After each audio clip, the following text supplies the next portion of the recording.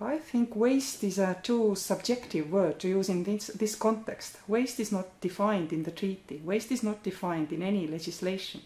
On the other hand, European Parliament and the Council have together agreed a set of rules and regulations to be used when you are doing the management of the EU money.